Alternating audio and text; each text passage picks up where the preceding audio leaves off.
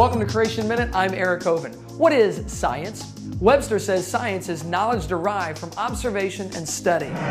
So is evolution part of science? Depends on what you mean.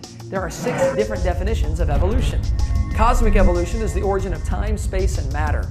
Chemical evolution is the origin of all the elements we have today. Stellar evolution is the origin of the stars and planets. Organic evolution is the origin of life from non-life.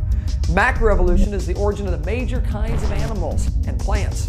Then microevolution is simple variations within the kinds. Microevolution is the only one that's ever been observed and tested. The rest are not part of science. So is evolution part of science? Depends on what you mean. To learn more about creation, visit us at creationminute.com.